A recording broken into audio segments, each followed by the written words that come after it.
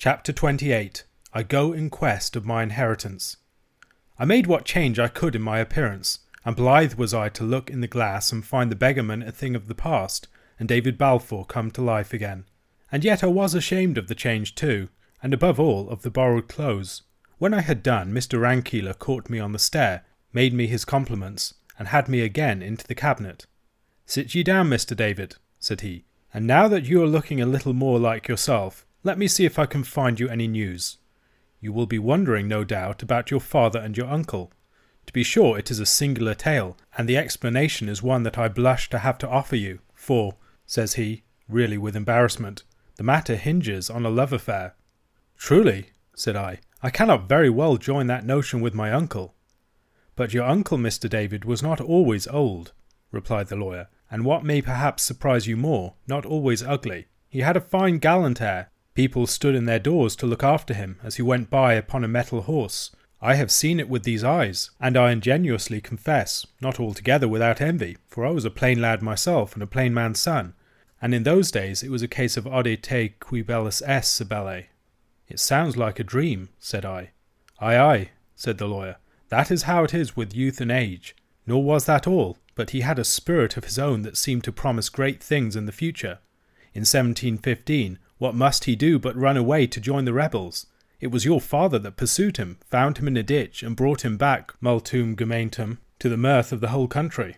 However, me ora canamus, the two lads fell in love, and that with the same lady. Mr. Ebenezer, who was the admired and the beloved and the spoiled one, made, no doubt, mighty certain of the victory, and when he found he had deceived himself, screamed like a peacock. The whole country heard of it. Now he lay sick at home, with his Sleeve family standing round the bed in tears.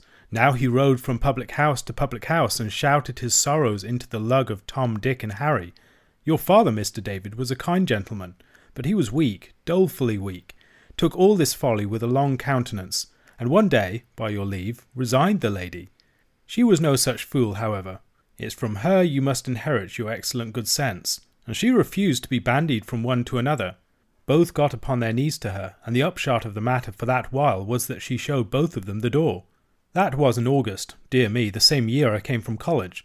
The scene must have been highly farcical. I thought myself it was a silly business, but I could not forget my father had a hand in it. "Surely, sir, it had some note of tragedy," said I. "Why, no, sir, not at all," returned the lawyer, "for tragedy implies some ponderable matter in dispute, some dignus vindice nodus, and this piece of work was all about the petulance of a young ass that had been spoiled, and wanted nothing so much as to be tied up and soundly belted. However, that was not your father's view, and the end of it was that from concession to concession on your father's part, and from one height to another of squalling, sentimental selfishness upon your uncle's, they came at last to drive a sort of bargain, from whose ill results you have recently been smarting. The one man took the lady, the other the estate. Now, Mr. David, they talk a great deal of charity and generosity, but in this disputable state of life, I often think the happiest consequences seem to flow when a gentleman consults his lawyer, and takes all the law allows him. Anyhow, this piece of quixotry on your father's part, as it was unjust in itself, has brought forth a monstrous family of injustices. Your father and mother lived and died poor folk. You were poorly reared, and in the meanwhile, what a time it has been for the tenants on the estate of Shaw's. And I might add, if it was a matter I cared much about, what a time for Mr. Ebenezer. And yet that is certainly the strangest part of all, said I, that a man's nature should thus change. True, said Mr. Rankeeler, and yet I imagine it was natural enough. He could not think that he had played a handsome part. Those who knew the story gave him the cold shoulder, those who knew it not, seeing one brother disappear and the other succeed in the estate, raised a cry of murder, so that upon all sides he found himself evited. Money was all he got by his bargain. Well, he came to think the more of money. He was selfish when he was young, he is selfish now that he is old, and the latter end of all these pretty manners and fine feelings you have seen for yourself. Well, sir, said I, and in all this what is my position? The estate is yours beyond a doubt, replied the lawyer. It matters nothing what your father signed. You are the heir of entail. But your uncle is a man to fight the indefensible, and it would be likely your identity that he would call into question. A lawsuit is always expensive, and a family lawsuit always scandalous. Besides which, if any of your doings with your friend Mr. Thompson were to come out, we might find that we had burned our fingers. The kidnapping, to be sure, would be a court card upon our side, if we could only prove it, but it may be difficult to prove, and my advice on the whole is to make a very easy bargain with your uncle, perhaps even leaving him at Shaw's, where he has taken root for a quarter of a century, and contenting yourself in the meanwhile with a fair provision.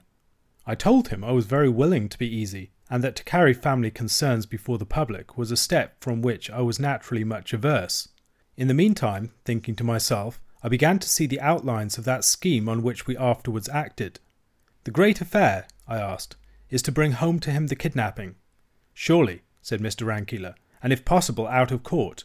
For mark you here, Mr. David, we could no doubt find some men of the Covenant who would swear to your reclusion, but once they were in the box, we could no longer check their testimony, and some word of your friend Mr. Thompson must certainly crop out, which, from what you have let fall, I cannot think to be desirable." "Well, sir," said I, "here is my way of it," and I opened my plot to him.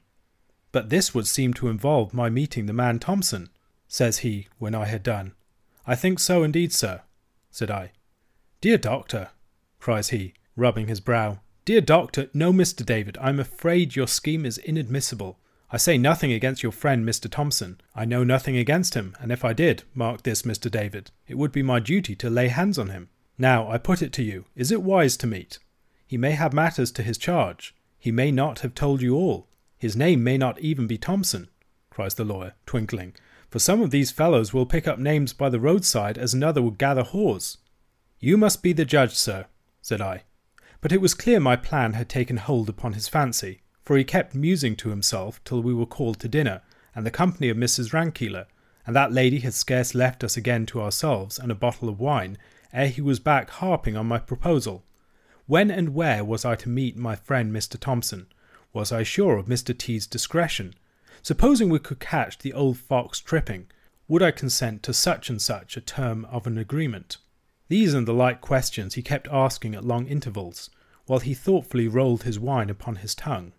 When I had answered all of them, seemingly to his contentment, he fell into a still deeper muse, even the claret being now forgotten.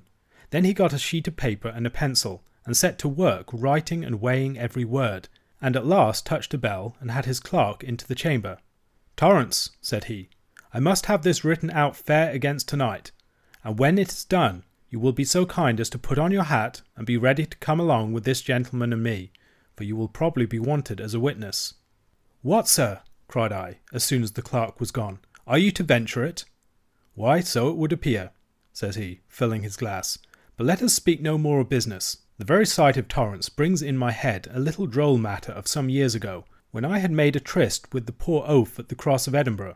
Each had gone his proper errand, and when it came 4 o'clock, Torrance had been taking a glass and did not know his master, and I, who had forgot my spectacles, was so blind without them that I give you my word I did not know my own clerk." And thereupon he laughed heartily. I said it was an odd chance, and smiled out of politeness. But what held me all the afternoon in wonder, he kept returning and dwelling on this story, and telling it again with fresh details and laughter, so that I began at last to be quite put out of countenance, and feel ashamed for my friend's folly. Towards the time I had appointed with Allen, we set out from the house, Mr. Rankeillor and I arm in arm, and Torrance following behind with the deed in his pocket and a covered basket in his hand. All through the town the lawyer was bowing right and left, and continually being buttonholed by gentlemen on matters of borough or private business, and I could see he was one greatly looked up to in the county. At last we were clear of the house, and began to go along the side of the haven, and towards the Hawes Inn and the Ferry Pier, the scene of my misfortune. I could not look upon the place without emotion, recalling how many that had been there with me that day were now no more, ransom taken, I could hope, from the evil to come, Shuan passed where I dared not follow him, and the poor souls that had gone down with the brig in her last plunge. All these, and the brig herself, I had outlived, and come through these hardships and fearful perils without scathe. My only thought should have been of gratitude, and yet I could not behold the place without sorrow for others, and a chill of recollected fear. I was so thinking when, upon a sudden, Mr. Rankeillor cried out, clapped his hand to his pockets, and began to laugh. "Why," he cries, "if this be not a farcical adventure, after all that I said, I have forgot my glasses." At that, of course, I understood the purpose of his anecdote, and knew that if he had left his spectacles at home, it had been done on purpose, so that he might have the benefit of Alan's help without the awkwardness of recognising him. And indeed it was well thought upon, for now, suppose things to go the very worst, how could Rankeillor swear to my friend's identity, or how be made to bear damaging evidence against myself? For all that, he had been a long while of finding out his want, and had spoken to and recognised a good few persons as we came through the town, and I had little doubt myself that he saw reasonably well. As soon as we were past the Hawes, where I recognised the landlord smoking his pipe in the door, and was amazed to see him look no older, Mr. Rankeillor changed the order of march, walking behind with Torrance, and sending me forward in the manner of a scout. I went up the hill, whistling from time to time my Gaelic air, and at length I had the pleasure to hear it answered, and to see Alan rise from behind a bush. He was somewhat dashed in spirits, having passed a long day alone skulking in the county, and made but a poor meal in an alehouse near Dundas. But at the mere sight of my clothes he began to brighten up, and as soon as I had told him in what a forward state our matters were, and the part I looked to him to play in what remained, he sprang into a new man. "And that is a very good notion of yours," says he, "and I dare to say that you could lay your hands upon no better man to put it through than Alan Breck. It is not a thing, mark ye, that any one could do, but takes a gentleman and penetration. But it sticks in my head your lawyer man will be somewhat wearying to see me," says Alan. Accordingly I cried and waved on Mr. Rankeillor, who came up alone and was presented to my friend Mr. Thompson. "Mr. Thompson, I am pleased to meet you," said he, "but I have forgotten my glasses, and our friend Mr. David here," clapping me on the shoulder, "will tell you that I am little better than blind, and that you must not be surprised if I pass you by tomorrow." This he said, thinking that Alan would be pleased, but the Highland man's vanity was ready to startle at a less matter than that. "Why, sir," says he stiffly, "I would say it mattered the less as we are met here for a particular end, to see justice done to Mr. Balfour, and by what I can see, not very likely to have much else in common. But I accept your apology, which was a very proper one to make." "And that is more than I could look for, Mr. Thompson," said Rankeillor heartily. "And now as you and I are the chief actors in this enterprise, I think we should come into a nice agreement, to which end I propose that you should lend me your arm, for, what with the dusk and the want of my glasses, I am not very clear as to the path, and as for you, Mr. David, you will find Torrance a pleasant kind of body to speak with. Only let me remind you, it's quite needless he should hear more of your adventures or those of Mr. Thompson." Accordingly these two went on ahead in very close talk, and Torrance and I brought up the rear. Night was quite come when we came into view of the house of Shaws. 10 had been gone some time. It was dark and mild, with a pleasant rustling wind in the south-west that covered the sound of our approach, and as we drew near we saw no glimmer of light in any portion of the building. It seemed my uncle was already in bed, which was indeed the best thing for our arrangements. We made our last whispered consultation some 50 yards away, and then the lawyer and Torrance and I crept quietly up and crouched down beside the corner of the house, and as soon as we were in our places, Alan strode to the door without concealment and began to knock.